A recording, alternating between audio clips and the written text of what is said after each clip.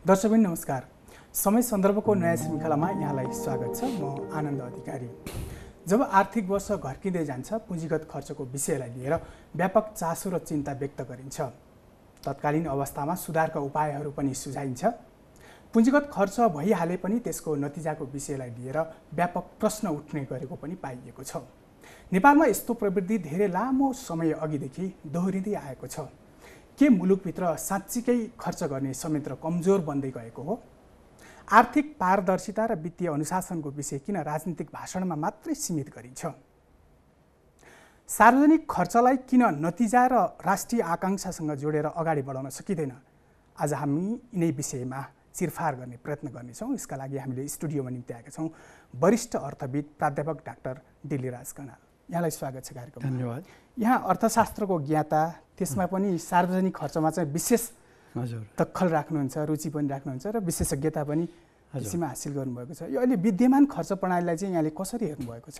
अनि तपाईँले शब्दको चयनै बडो ठिक तरिकाले गर्नुभयो। त्यो के हो भने हामीले आयोगमा बसेर पनि हामीले त्यही निष्कर्ष निकालेका छौँ। के हो भने यो तपाईँले एक ठाउँमा दुई ठाउँमा चलाएर तपाईँले आम रूपमा जसरी तपाईँले सुधारको अपेक्षा गर्नुहुन्छ, परिणामको अपेक्षा गर्नुहुन्छ, त्यो गर्न सक्नुहुन्न। त्यसो भएको हुनाले प्रणालीमै, खर्च प्रणालीमै तपाईँको समस्या छ। त्यो भने के हो भने तपाईँले परियोजना कार्यक्रमको चयन, होइन, अनि त्यसपछि त्यसलाई अनि बजेटमा क्षेत्रगत वा परियोजनागत प्राथमिकता, अनि त्यो प्राथमिकता राखेर बजेटमा समावेश गरेपछि पनि तपाईँले ठेक्का पट्टादेखि लिएर त्यसलाई कसरी कार्यान्वयनमा लैजानुहुन्छ र त्यो कार्यान्वयनमा लैजाँदाखेरि पनि तपाईँले जसरी बजेट परियोजना आयोजनाको अपेक्षित परिणामको चाहिँ नि तपाईँले जुन एउटा भन्नुहोस् न तोक्नु भएको हुन्छ, होइन, त्यो परिणामलाई उपलब्धिलाई कसरी तपाईँले रूपान्तरित गर्ने, त्यो पनि गुणस्तर कायम गर्दै भन्ने कुरालाई धेरै ठाउँमा, धेरै तहमा तपाईँले सुधार र परिवर्तन गर्नुपर्ने खाँचो छ। त्यसो भएपछि मात्रै हामी चाहिँ तपाईँको अपेक्षा गरे अनुरूप अथवा सिङ्गो बजेट प्रणालीलाई, खर्च प्रणालीलाई परिणाममुखी, रिजल्ट ओरिएन्टेड बनाउन सक्छौँ। त्यो कुराको अभाव छ र यसलाई अझ यसरी जोड्न सकिन्छ। त्यो के हो भने हामीले सुधार गर्नै पर्छ, ठिक टाइममा बजेटलाई खर्च गर्नै पर्छ, बजेटको खर्च गर्ने क्षमता बढाउनै पर्छ। त्यसमा पनि पुँजीगत खर्च, होइन, गराउनु पर्छ भनेर हामीले जेठ 15 गते नै बजेट ल्याउने परिपाटी सुरु गऱ्यौँ। त्यति मात्रै होइन, निकासाको सधैँ समस्या छ भनेर हामीले साउन 1 गतेदेखि 15 दिनभित्र निकासा दिने परिपाटीलाई हामीले स्थापित गऱ्यौँ। त्यो हामीले लागू गरिसक्यौँ। तर पनि अहिलेसम्मको जस्तो यो वर्षकै पनि, यो आर्थिक वर्षकै पनि 9 महिनाको हामीले परिणाम हेर्दाखेरि तपाईँको 35% पनि पुँजीगत खर्च भएको छैन। फेरि पुँजीगत खर्चभित्र तपाईँले सङ्केत गरे जस्तो त्यो कसरी खर्च भएको छ, ठिक ठाउँमा गएकै छैन, त्यसको सदुपयोग भएको छ कि छैन, यसले यावत पक्षहरू चाहिँ नि जोडिएका छन्।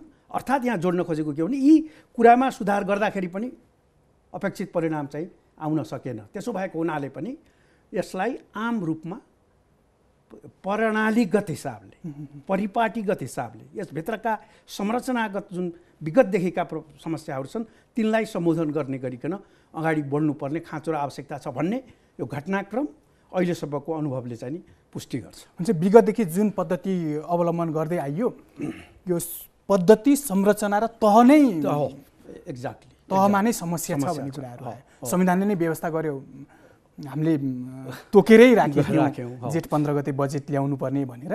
हजुर, त्यतिले मात्र पनि त्यो समाधान, जिरो सम गेम भन्छ नि, परिणाम चाहिँ त्यस्तै जस्तै भयो। त्यसो भएर पनि प्रणालीगत रूपमै चाहिँ सुधार गर्नुपर्छ भन्ने हो।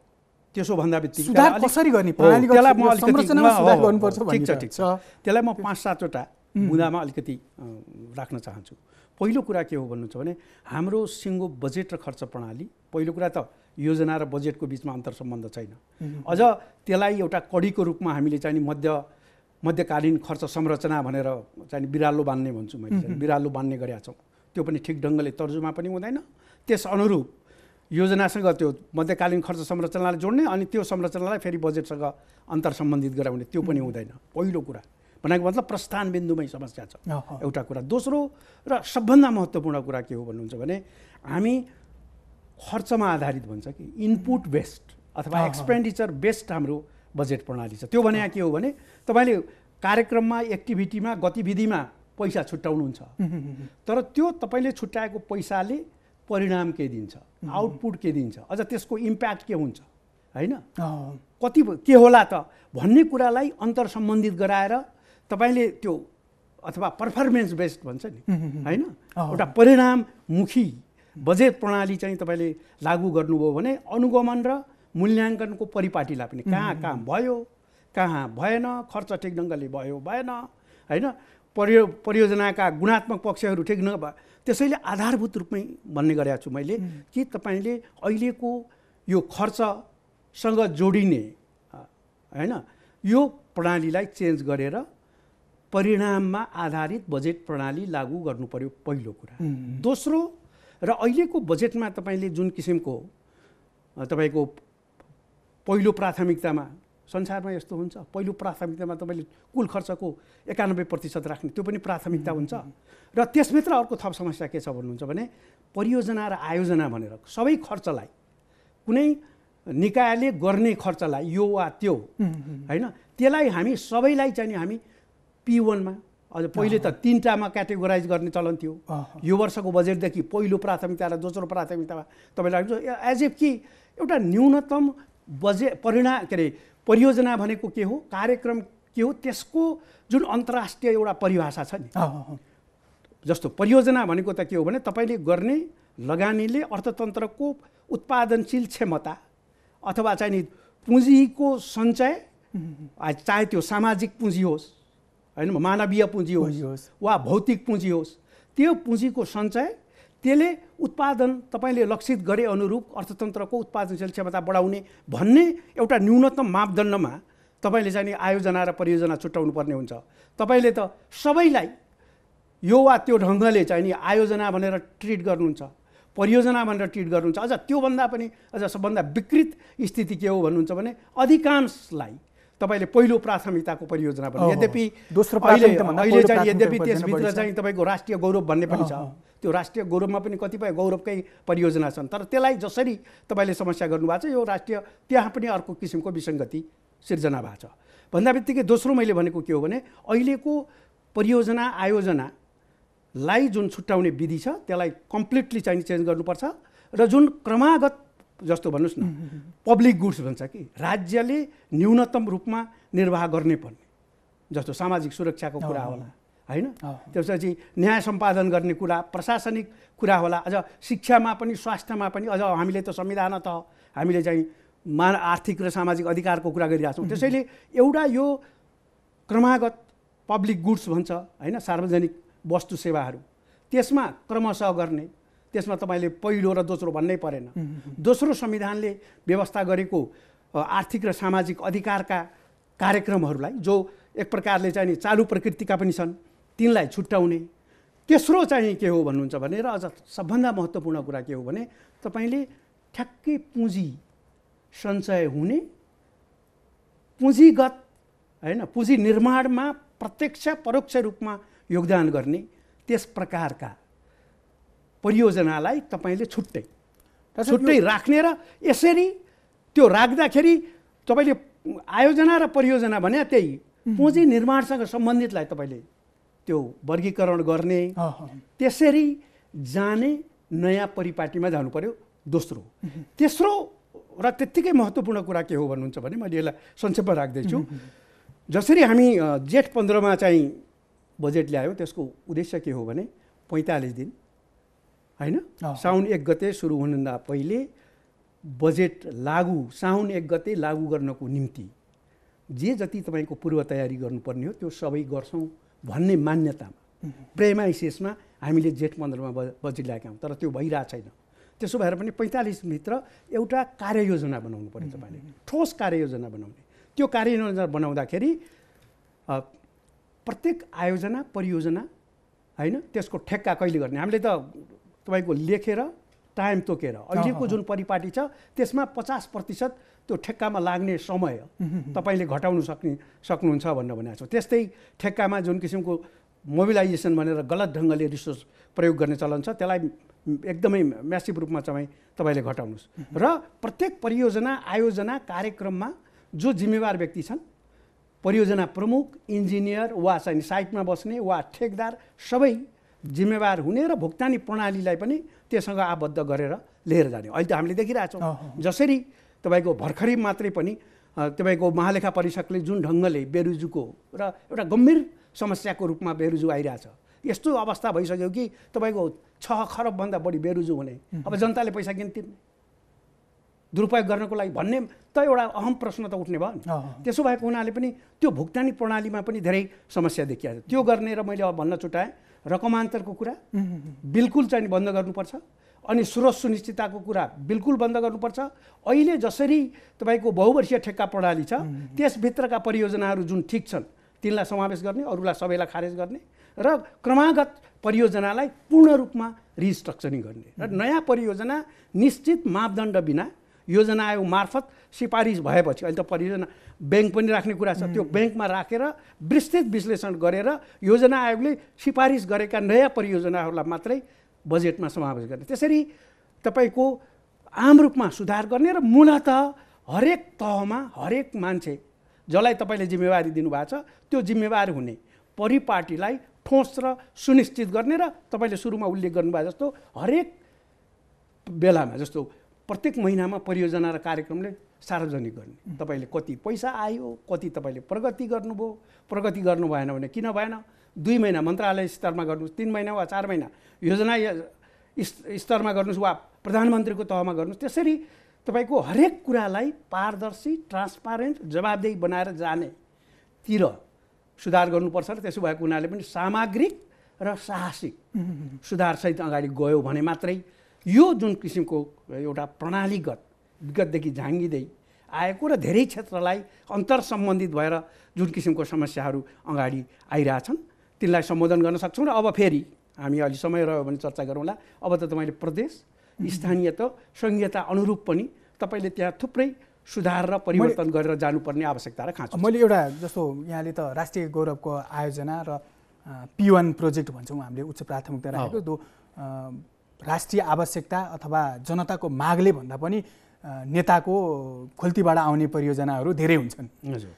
यो परियोजना यसरी नै बोकेर लाँदाखेरि झन् मुलुक बर्बादीतर्फ जाने भयो, यसको औचित्य छैन। तर यसलाई क्यान्सल गर्न सक्ने अथवा त्यो रिभाइभ गर्न सक्ने नयाँ परियोजना ल्याउन सक्ने सम्भावना चाहिँ देख्नुहुन्छ यहाँले? अहिले पहिलो कुरा त जस्तो साहसिक शब्द प्रयोग गर्नुभयो, एकदम बिल्कुल त्यो साहसिक काम होला। पहिलो कुरा त के हो भने जस्तो पोहोर श्वेतपत्रमा पनि आयो, तपाईँको बजेट बाहिर सरकारको दायित्व, बजेटरी दायित्व थपिएका 8 खरबका परियोजनाहरू छन्। ती परियोजनामध्ये अधिकांश तिनको कुनै क्राइटेरिया बनाएर तिनको छनौट भएको छैन, तिनलाई ठेक्का पट्टा दिइएको छ, अहिले ठेकदारहरूको बिजोग छ, कुन अवस्थामा छन्, तिनको प्रगति के छ, त्यो चाहिँ नि तपाईँको अन्धाधुन्ध छ। र अझ त्यसका कतिपय धेरै परियोजनाहरू प्रदेशमा गएको छन्, प्रदेशमा अर्को प्रकारको चाहिँ नि एउटा व्यवहारिसीको एउटा अवस्था छ। त्यसो भएको हुनाले पनि यी जुन परियोजना छन् तिनलाई त तपाईँले औचित्यताका आधारमा राख्नुपर्ने राख्ने हैन, केन्द्रमा राख्ने वा प्रदेशले सञ्चालन गर्ने वा स्थानीय तहमा जाने हो गर्ने, अरू सबैलाई खारेज गर्ने एउटा। अर्को तपाईँले भने जस्तो हिजो विविध कारणले भयो त के भन्दाखेरि सङ्क्रमणको बेलामा हैन तपाईँको बजेटरी अनुशासन, वित्तीय अनुशासनमा ठुलो चाहिने ह्रास आयो, एक प्रकारले खडेरी पर्यो। अब त हामी त स्थायित्व छ, राजनैतिक स्थायित्व छ, लगभग 2/3 चाहिने सरकार छ। अहिले सरकारले समृद्धिको एजेन्डा बोकेको छ हैन, समृद्ध नेपाल सुखी नेपालीको एजेन्डा बोकेको छ र एजेन्डासँगै धेरै महत्त्वपूर्ण वा महत्त्वाकांक्षी परियोजनाहरू अगाडि बढाउने, कतिपय बढिरहेका पनि बढाउने उसले चाहिँ लक्ष्य र उद्देश्य लिएको छ। त्यसो भएको हुनाले पनि के गर्नु पर्यो त भन्दा मैले भनिहालेँ, यो तपाईँको चाहिँ स्रोत सुनिश्चिततासँग सम्बन्धित परियोजनाहरू अनि अहिलेका क्रमागत परियोजनाहरूलाई जो राख्नै पर्ने हो राख्ने, अरूलाई चाहिँ टर्मिनेट गर्दै। तर यो व्यवहारमा त देखिँदैन नि डाक्टर साहब, जस्तो हामीले विज्ञ अर्थमन्त्री भन्यौँ, हजुर, सरकारको पनि यो समृद्धिलाई र आर्थिक अनुशासनको विषयलाई पनि बेजोड साथ उठाएको थियो। तर डाक्टर साहबले नै उल्लेख गर्नुभयो जस्तै 9 महिनाको अवधिमा पुँजीगत खर्च 35%, त्यसको पनि हामी नतिजासँग जोडेर हेऱ्यौँ भने कसरी खर्च भयो भन्ने प्रश्नहरू अहम छन्। हो प्रणालीगत भन्दा बित्तिकै तपाईँले बडो अहम प्रश्न गर्नुभयो र यहाँ कहिलेकाहीँ के छ भन्नुहुन्छ भने अर्थ मन्त्रालयहरूले दोष लगाउने, तपाईँको उम्किने मन्त्रालयहरू अर्थ मन्त्रालयले गरेन भन्ने र आम रूपमा एउटा इम्प्रेसन के छ भने सबै कुरा एज इफ कि चाहिँ नि सबै अर्थ मन्त्रालयले यो गर्ने हो भन्ने हो। तपाईँले प्रणालीगत भन्दा बित्तिकै अघि मैले परियोजना आयोजनाको कुरा गरेँ, अर्थ मन्त्रालयको पनि रोल हुन्छ डेफिनेटली, त्यसमा शङ्का छैन। तर तपाईँले मन्त्रालय विभाग परियोजना स्तरमा नै तपाईँले एउटा जिम्मेवारीको परिपाटीलाई सुनिश्चित गर्नु भएन भने एक्लै अर्थ मन्त्रालयले के गर्न सक्छ र? गर्न सक्दैन। त्यस भएर अर्थ मन्त्रालयले अगुवाई गर्ने होइन, ड्राइभिङ सिटमा बसेर गर्ने कुरा ठिकै हो, तर पनि जसरी मन्त्रालय विभाग वा तलबाट पन्छाउने र एउटा अर्थ मन्त्रालयलाई मात्रै चाहिँ तपाईँको चाहिँ जिम्मा लगाउने कुरा चाहिँ नि बेठिक छ। सबै मिलेर प्रणालीगत भन्दा बित्तिकै तलैदेखि सबै मिलेर सुधार कहाँ गर्नुपर्छ। तल मिलाउने त फेरि राजनीतिक उच्च निकाय नै छ नि डाक्टर साहब। उच्च निकाय भन्दा बित्तिकै त तपाईँको क्याबिनेट मन्त्रीहरू, मन्त्रालय अन्तर्गतका चाहिँ नि मन्त्रालय विभाग योजना परियोजना कार्यक्रमहरू, तिनलाई सिङ्गो पाङ्गो रूपमा एउटा सामग्रिकतामा तपाईँले सुधार गर्नुपर्छ। र एउटा कुरा चाहिँ के हो भने जस्तो हामीले पनि सुझाव दिएका छौँ, त्यो बजेट चाहिँ नि छनौट गर्ने वा कार्यक्रमको छलफल गरेर बजेटमा राख्ने कुरा वा स्रोतलाई विन्यास गर्ने कुरा। स्रोत विन्यास गर्दा बित्तिकै पनि के समस्या छ मैले भनिहालेँ, खर्चमा जोडेर मात्रै गर्ने होइन, एउटा पर्फर्मेन्स कार्य सम्पादनमा नगर्ने मा जोडेर चाहिँ तपाईँको बजेट विन्यास गर्ने कुरामा समस्या छ मैले भने। अर्को अर्थ मन्त्रालय सचकै हिसाबले हेर्दाखेरि सबभन्दा ठुलो समस्या के देखियो भन्नुहुन्छ भने बजेट विनियोजन गरेपछि बजेटको मूलत भूमिका सिद्धियो, खालि चाहिँ नि रकमान्तर गर्ने हो समयमा होइन, निकासा दिने हो भन्ने ढङ्गको भूमिकामा र अनि फेरि राजस्व उठाउने हो भन्ने भूमिकामा अर्थ मन्त्रालय बढी केन्द्रित रहेको। त्यसो भएको हुनाले पनि अर्थ मन्त्रालयभित्र तपाईँको संस्थागत पुनर्संरचना गर्नुपर्छ र कार्यान्वयनसँग जोडेर एउटा युनिट, एउटा प्रभावकारी युनिट जसले खर्चको ट्र्याकिङ गर्ने भन्छ नि, खर्च तपाईँले रकम विन्यास गर्नुभयो अथवा निकासा गर्नुभयो, कहाँ कसरी खर्च भएको छ, के कारणले भएको छ, के कारणले भएको छैन, त्यसको अनुगमन गर्ने एउटा ठोस एउटा व्यवस्था, एउटा विङ अर्थ मन्त्रालयमा हुनुपर्छ भन्ने हाम्रो अध्ययनबाट चाहिँ त्यो देखिया छ। मलाई लाग्छ त्यतातर्फ पनि अर्थ मन्त्रालयले पनि चाहिँ नि ध्यान दिया होला भन्ने हामी अपेक्षा गरौँ। यो प्रणालीगत सुधार संरचना, यो आमूल परिवर्तनको कुरा हामीले अपेक्षा पनि गरिरहेका छौँ, त्यो गर्नुपर्छ भन्ने पनि छ, समृद्धिको लक्ष्य हासिल गर्ने हो भन्ने भन्यो।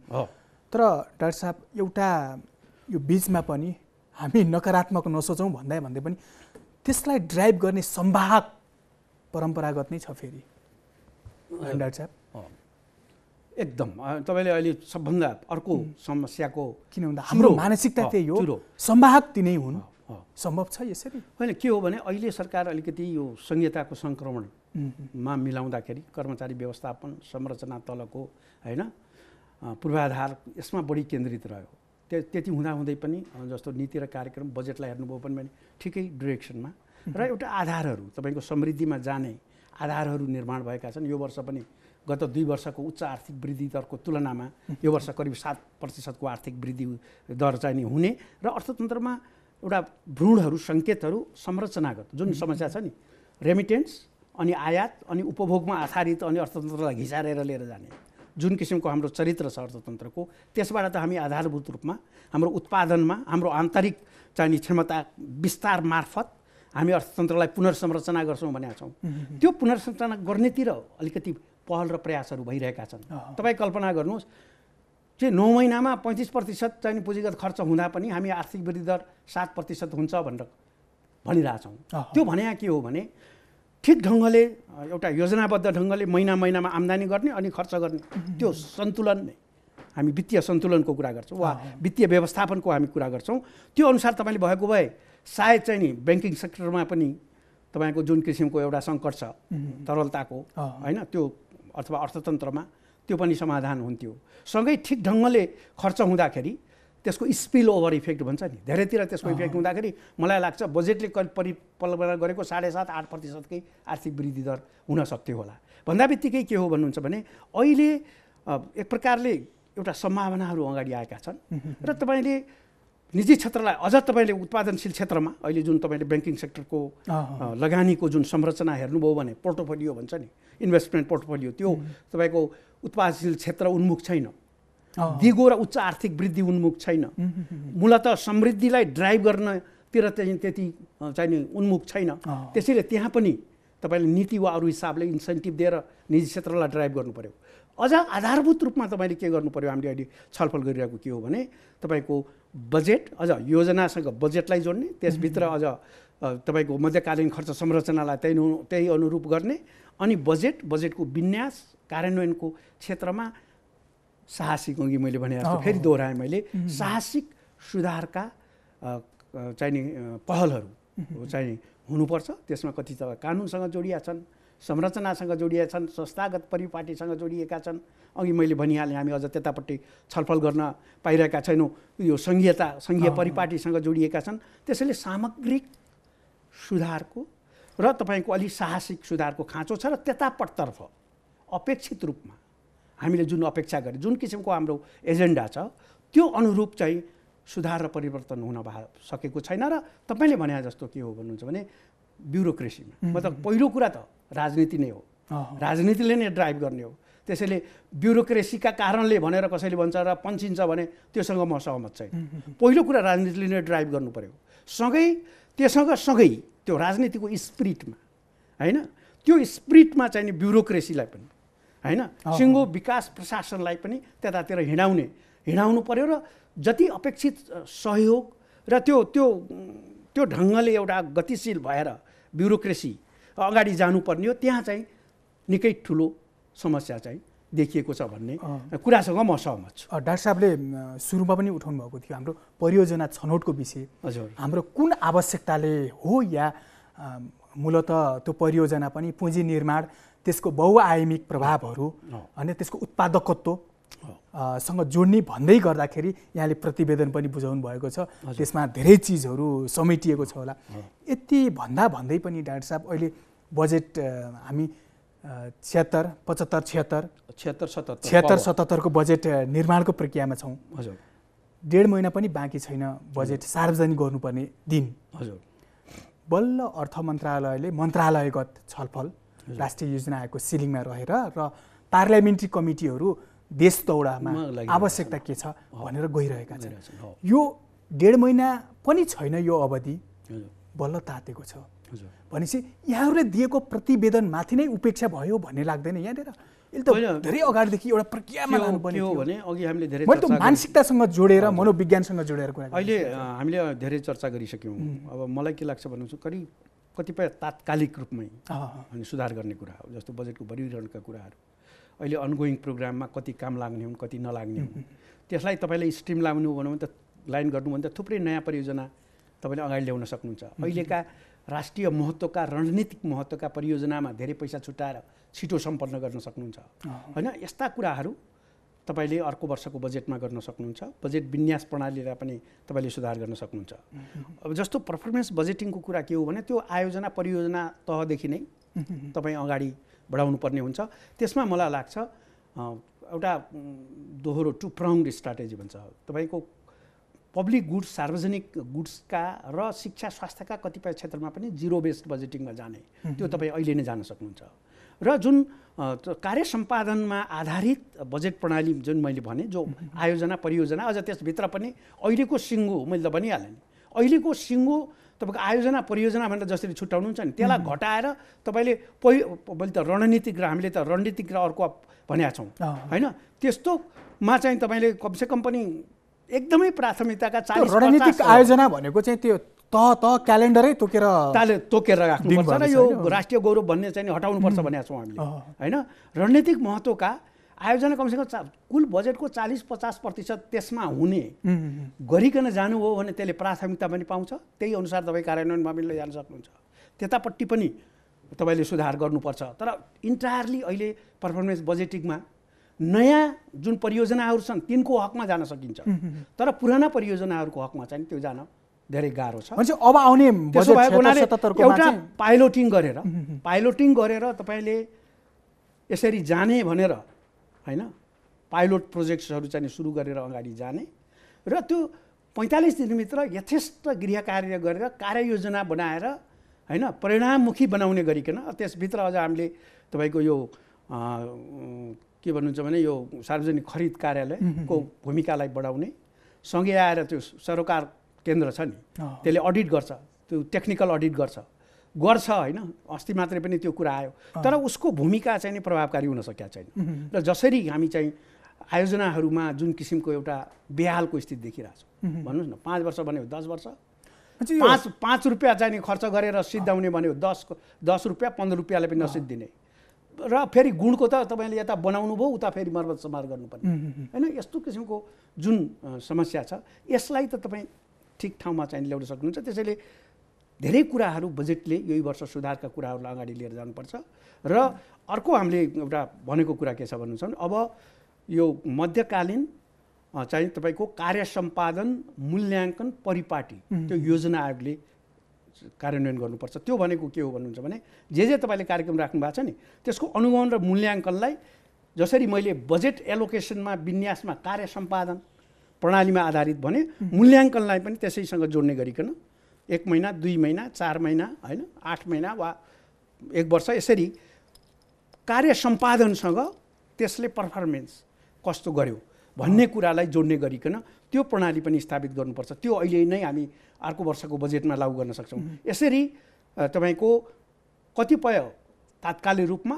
कतिपय चाहिँ नि मध्यकालीन हिसाबले टोटल सुधार सामग्रिक सुधारको परिपाटीबाट जानुपर्छ र त्यसको चाहिँ मलाई लाग्छ आगामी वर्षको बजेटमा धेरै कुराहरू समेटिने सुधार हुने किनभने सरकारले आयोग बनाएकै किनभने समस्या छन् भनेर त्यो समस्याको चाहिँ नि गहिराइमा गएर विश्लेषण गरेर सुझाव आओस् भन्ने सरकारको उद्देश्य हो त्यसो भएको हुनाले पनि सरकारले यो सुधारलाई परिवर्तनलाई हैन एउटा उच्च प्राथमिकतामा राखेको छ भनेर हामीले एउटा अनुमान गरौँ र त्यसअनुसार चाहिँ थेप्रै कुराहरू बजेटमा सुधारिएर सच्याएर बढी परिणाममुखी चाहिँ नि बजेट चाहिँ नि आउने हामी अपेक्षा र आशा गरौँ र हामी कार्यक्रमको अन्त्यमा पनि छौँ जस्तो सङ्घीय संरचनामा 3 तहको हाम्रो सरकार छ अब हाम्रा परियोजनाहरू पनि त्यसै अनुसार प्रदेश तहमा र स्थानीय तहमा समेत लगेको छ यद्यपि त्यो प्रदेश तह र स्थानीय तहमा